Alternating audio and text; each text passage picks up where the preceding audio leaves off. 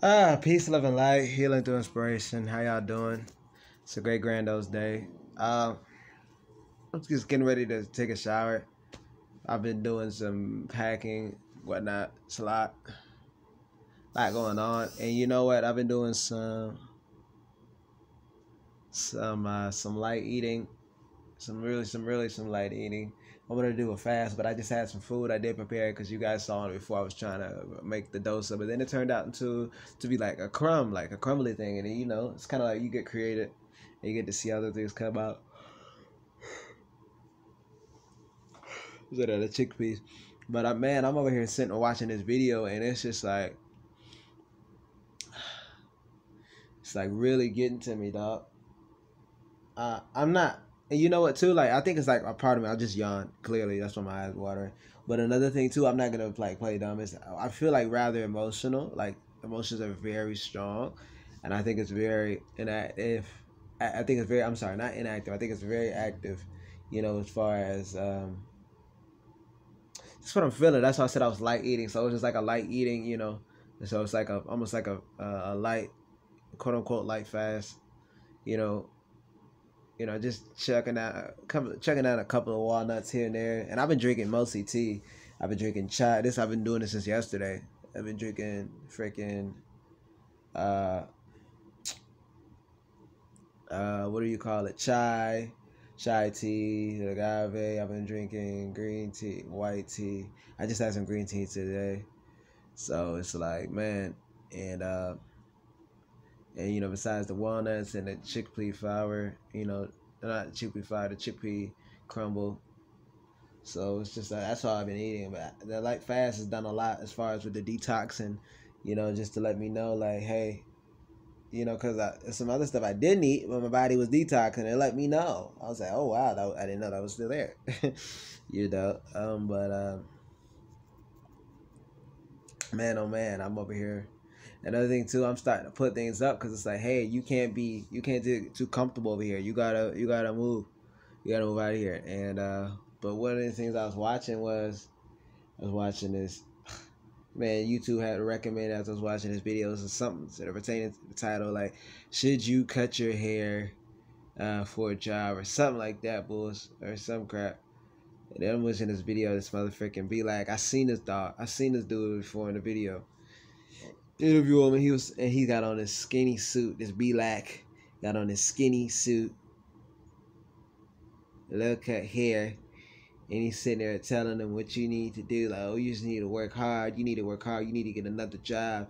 I seen him get advice about other jobs before. It didn't resonate with me because that whole job game, it don't make freaking sense. I don't care what the hell these financial gurus, these people, they think they got these suits and they just so intelligent and they astute that they got to get a job. Because I'm going to tell you like this. If you got one job and you go get another one, you think you're getting more money. You just paying higher taxes. You're epping yourself over. Nigga, it's not worth it getting another job because how about that? They don't want to tell you that. They don't want to tell you that. And you know what, too? They got this idiotic, mindless, zombie society who just want to say, oh, it's called work for a reason. I'm supposed to like it. What the frick, man? What the frick? If you come into work, you coming in sick, coughing, you can't, your back work or whatever, something that just, they don't want that here. They don't want that to spread. Oh, you can't work. Oh, you can't work. You shouldn't work because you're not feeling well. But all of a sudden, they disregard the psychological health. You're not in an environment that's not abundant, that's not flowing, that's not gonna help you prosper. That's not gonna help you grow. They don't talk to you about that, huh? They don't talk to you about that. That doesn't matter, huh? Because even too with physical health, these people don't even mind that. Obesity is at the highest rate it has ever been.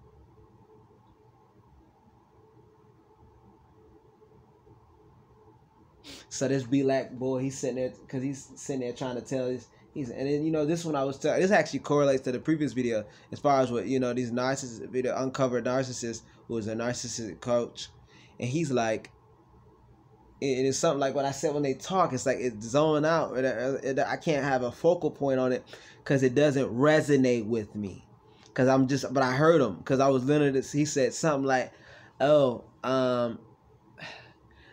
worked here, this, that, all these little pussy ass different degrees or whatnot. But your degrees doesn't make up for your character. It doesn't make up for your character, because people get so in love with these fictitious careers or whatever, and they just think that just that defines them, but they have no integrity, no truthness. They've done no self-development, no growing whatsoever, no transparency, no authenticity, because it's a fake world. It is a braggadocious culture of, oh, I have this degree, I have this degree, I have this, I have degree, I'm more intelligent, I am superior. Oh, a piece of paper defines my intelligence. How is that? That's not it. That's not it at all. You know, one of the things I remember, my biological mother, is that as a child, I remember she was watching, what the hell she have on? I think it was the show, Donald Trump's The Apprentice or something like that. And it was, these brag about these people, oh, what school they went to, some corporate bean heads, some freaking bean counters and whatever, act like that. They think they know something about business. I think they know about business because they looked at a few charts, read a couple of books. That's just it. I'm not against book reading, of course. Being a bookhead, I am. So but they think they know something. But this female, she said something like, "Oh, I went to this Yale, and then into business." And my biological mother said, "Oh, she went to Yale, or she went to Harvard, or so nobody can't tell her she not smart. Right? Nobody can't tell her nothing."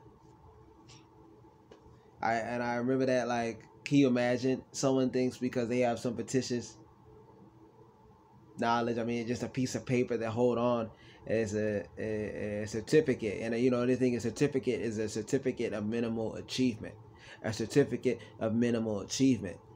all of what you need to know is not defined by a piece of paper. As far as you holding up, it's not going to be just taught in schools.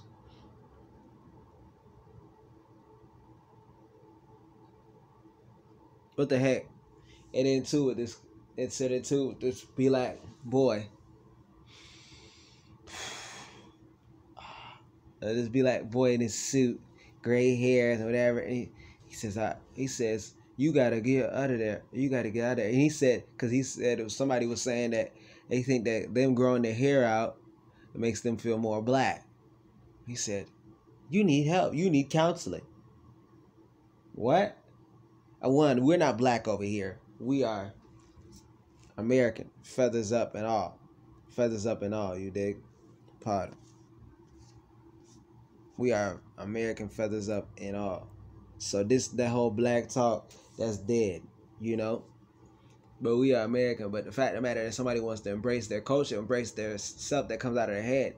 And the fact of the matter that, you are the only species where you growing your hair out is resembled as an act of rebellion. Why is that? Because, your skin is the same color as the soil. Your skin is the same color as the trees, and your hair grows as the trees. Make no error about that. That is not an accident. And your hair is really your antennas. Your antennas is to help you signal in life. Find direction in life. And you have to be a stand-up man, not to go be around people that don't like you and want to work for them when they don't like you. That way they can abuse you. And you go along with the abuse by making yourself in there. But you having some type of signals or whatnot, you can pick up on different energies and different frequencies. That's why you ever notice you're growing your hair out and you cut it low, you begin to feel real vulnerable. Because you just cut your antennas, you can cut your ability in order to signal. If it's just hair, people say, oh, hair is just hair. If it's just hair, why is there so much rejection? Why is there so much pushback? For you growing out of afro, it is a rebellious act. And you know what intelligence is? Rebellion itself. So by you gaining intel from being able to signal what is grasped through your hair, you are intelligent, therefore you are rebellious. And if you're not rebellious in a righteous way, I don't know what to tell you. I really don't know what to tell you. And you know what, too, take it from this, someone who is in a nursing school, and I was growing my hair out, and my biological mother, she told me, she said, oh yeah, you need to, she's at the barber shop. She's like, yeah, just cut your hair. We needed to cut your hair all the way low. Cause see, I'm trying to help you. And say, And this, you need to cut your hair. You need to cut. What happened to your hair? You need to cut your hair. You used to have your hair real cut. And then after her with her son, and then the Sambo barber. I mean, this Sambo barber was so ill, so vile. He wouldn't even tell me his name because I wanted to know his name after he cut my hair, so I can tell him to come back and who I wanted to go see. Said they lied and tell me it's Jay when his name's not Jay. But yet he wants to switch up and change the tune. My biological mother and her son is there. Her other son is there. Freaking goofball. He said he's in there because he got felon. He's got 3 felonies. That's why he's cutting hair. But it's actually in Saginaw, Michigan, to be exact. I remember that. People, man. So, but he's a chatty patty motherfucker, chatting up. And he's like, you know, oh, he don't do nothing like that. He said his daughter, he wouldn't even give his daughter's boyfriend a chance because he had long hair. I think he said something. That long hair, something, he don't do it. Like, what the frick? What is this? What is that? Like, it's all self-hate type of thing. Like, it's so deep and ingrained. Like, you know what? They don't tell that to these pale people. You know, Jesus. Look at Jesus. Look at this picture of the person they call Jesus. What the frick? He got long strands. He don't even got hair because he's pale. Original inhabitants is the only one with hair. I.e., you don't get lice. You're the only ones who don't get lice. You don't eat lice. But yet, they get lice, all these fleas and ticks and whatever. They're walking flea bags. That's why they're the same species that's related to the caucus. The Caucasian, and the dog is the Caucasian. That's why they get ticks. Lice, same thing as they deal with them. And they sit there trying to justify it and make it a normalization. You know what? That is the Earth's natural way of the insects in order to rid of what is hybrid. They're doing its job. They're getting rid of what is hybrid. But yet with you, they're not feasting on you. They're not feasting on you. Because you aren't hybrid. You are natural to this land. You are natural.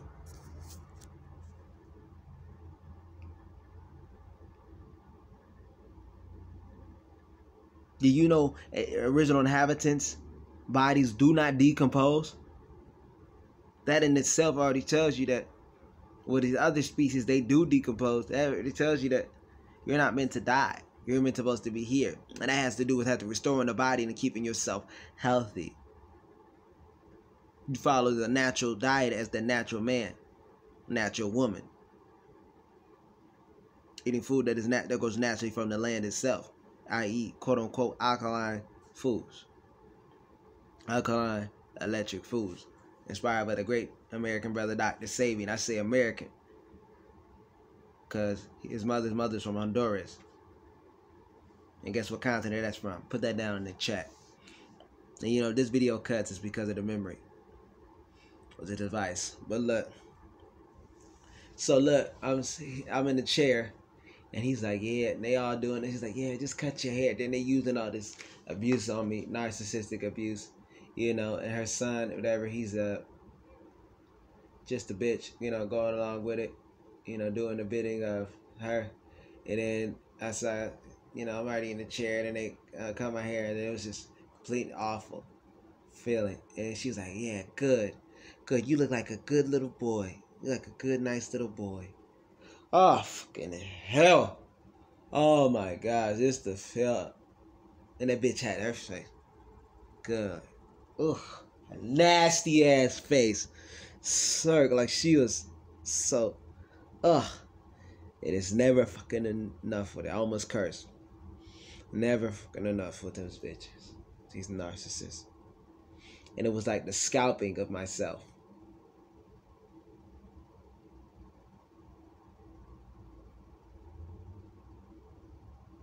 And guess what? Because it was still school, because I was facing a lot of discrimination from this teacher, this pale bitch who was my teacher. She didn't like me because I was original habitat. I was a man, you know, and they're young man too, brown man, only brown man. But it was supposed to be this black school, But yet she didn't like me because I was a young brown man. And it's but compared to her son that was my that was supposed to be my age at the time. All he does is sit there and go home, play video games and Xbox. My life is bigger than that. Especially if you ain't trying to grow with it. But yeah, my life is bigger than that. So they were telling me cutting my hair was gonna make it there. Because he started harassing me already. Freaking hell. And still with the discrimination already, and they, broke rules. Deliberately tried to fail me. Deliberately changed my test grades, graded me harder, changed my papers so I could not do well. So I ended up just leaving that school already. So, and they tried to, and then the staff and the head, the school tried to act like they cared, but they didn't, because they let that pale bitch do what she wanted to do. So then I ended up leaving the school, and I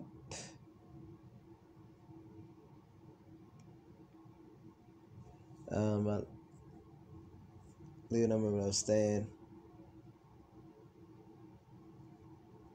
home with my parents now. That's when I went through a lot. I really went through a lot.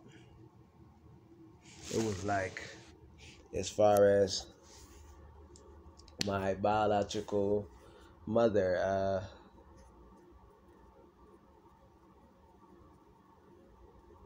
when I was 18, I was having an anxiety attack just to do how much stress and how much discrimination and just stress I was facing from that school alone. And I remember I was in my kitchen table, sitting down in a chair, just screaming like so loud. It's loud. And my biological mother is watching me having the worst panic attack I've ever had in my life. She's sitting there on the couch because of this school, how they treating me. And she ain't saying a single thing. She's okay with this. I can't imagine this. I'm sitting having a panic attack. I'm in my freaking apartment, screaming, yo. And she don't say a single thing. And she knows it's because of this stuff right here. She could care freaking less. A narcissistic bitch.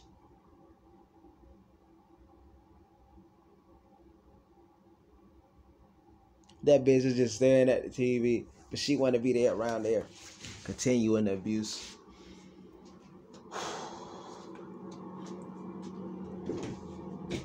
So then this right here. And then with that, I was just, and that too, around that time too, because it was supposed to be studying for a test. Still in the, this school, by the way. And so then I said, I was, because like I started realizing, I said, hey mom. I said, when I was younger, when I was Jessica, she had when I was little, I was like 5. She had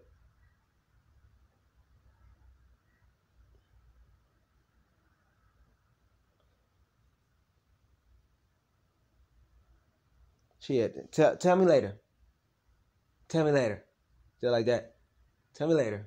I don't want to talk about it. Tell me later. So, with that being said, so then she said that, and so then this is now now in my apartment. I'm at her house,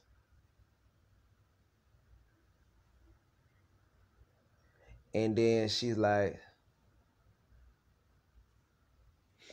and then I said, hey mom, I came to her room and I said, hey mom, I got something to tell you. I was telling her that when I was 5, that Jessica had molested me. And she said, oh, okay. You know, sometimes Jessica didn't make all the right choices, and like, okay, and it was just like that too, but it was just like wasn't like a real action. And then, you know, kind of like now, just looking back on it, my biological mother, she knew what I wanted to tell her then. She said, "Oh, don't tell me." That bitch knew what I was gonna say about Jessica molesting me.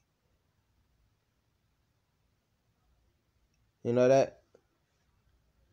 And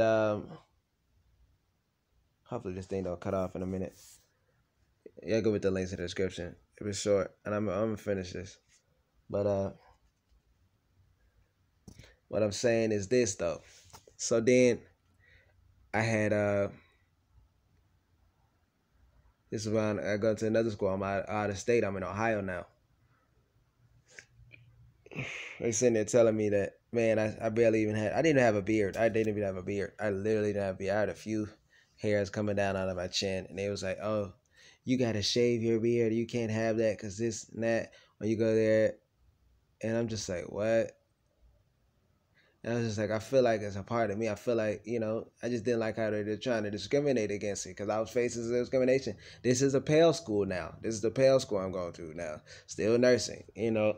And it was just like, and, you know, they were changing my test grades, changing stuff, teaching stuff that wasn't being taught, deliberately trying to set me up so I would fail, giving me tests, 100 question test.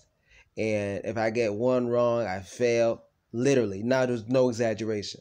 No exaggeration. I get kicked out of, or I had to sent back or fail. No, actually I failed. And I was just like, what? Like, how unrealistic is that? Well, you know, I quote, you know, they're using the word, but how plausible is that?